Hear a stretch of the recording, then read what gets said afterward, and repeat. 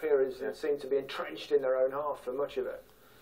Well, I think ball possession was better today, but they gave a lot of width away today. I thought on the wide, I thought they struggled a little bit, but ultimately, I think overall, you have to look at their positioning on the pitch and say Gerrard rules that. I think John Terry at the back pushing up and Gerrard, they're the key to how England play.